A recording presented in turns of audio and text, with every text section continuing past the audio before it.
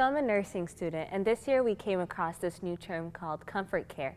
And basically what comfort care is the patient is terminally ill, so the family and the healthcare team decides, okay, we're not going to do any aggressive means of medical care, we're going to keep the patient comfortable. And so no vital signs are checked, no physical assessments, no diagnostic procedures, no lab results, nothing, just pain meds and comfort care. And when I first came across this new ideology or new method of care, I was very uncomfortable because I thought of myself as a hero in Scrubs. And so this very passive means of caring for patients really disturbed me. And so I began to think about it and dig a little deeper. And I started connecting it with our spiritual walk. And I realized that so many of us as Christians are living in this comfort care mode, keep the saints comfortable until they eventually perish, which I believe is engineered by the devil himself. What do I mean by this? There's no time for self-reflection, no seeing the great physician, no assessment of our lives to see where our true spiritual condition lies. And as I was thinking of this, I realized that the gospel is an aggressive means of restoring us from our state of sin.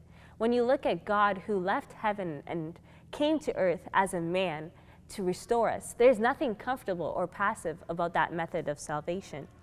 So our battle against sin and our battle against self has to be aggressive. As I began to think about it more, I realized that in my own life, I had become accustomed to maintaining status quo, to walking and talking and acting like a Christian, but not really identifying my true spiritual condition and really knowing how my connection with God was going. But when you look at the life of Jacob, there's a story that really stands out to me, and it's found in Genesis chapter 32. And you find Jacob is going back to meet with Esau, and he's coming to a point where all of his sins are coming together, and he has to really deal with the consequences. And so he sends his family over the river, and he stays behind to pray and wrestle with God. And the Bible tells us that Jacob wrestled with God all night. And when you reach verse 26, you find that Jacob is wrestling with God, and God says, "Let me go, for the morning has come." And Jacob says, "I will not let you go until you bless me." And when you read this verse, you find that we need that same approach to life because sin is so rampant all around us and we cannot fight it on our own. But rather than coming to this comfort care mode and really just becoming passive with our sin, we need to be like Jacob and really cling to the foot of the cross, really cling to God and say, "I will not let you go until you bless me." We need to be more aggressive and purposeful in our walk.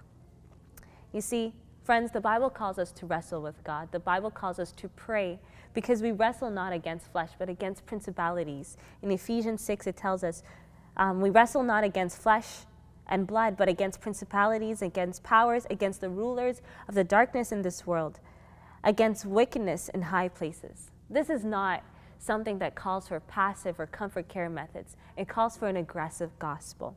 Friends, with God on our side, with a demonstration of love such as Calvary, how can we give up?